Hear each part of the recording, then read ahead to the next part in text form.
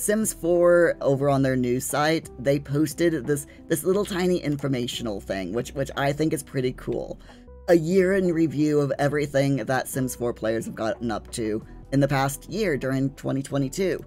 Sims 4, there's been 1.4 billion hours played. During 2022, from January the 1st to just a couple of days ago, 436.5 million Sims have been created during 2022.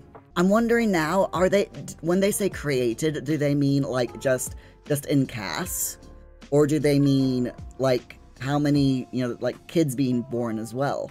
The 3 most common deaths have been old age, anger, and drowning. Most Sims lived a nice old age before they died. I think we know that the drowning has been probably purposeful. It is actually very difficult for your Sims to drown accidentally.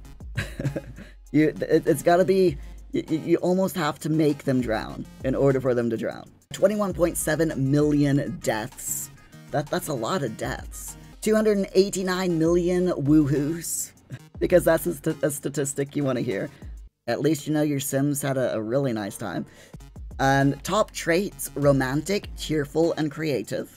That's top traits for your Sims. I would love to see what the top lot traits have been for this year. 11.5 million gallery uploads, which is amazing. And those gallery uploads have been downloaded by other people for 209 million times. Seriously awesome. This is really neat to see in The Sims. I'm wondering now, when they say created, do they mean like just in casts? Or do they mean like how many, like kids being born as well?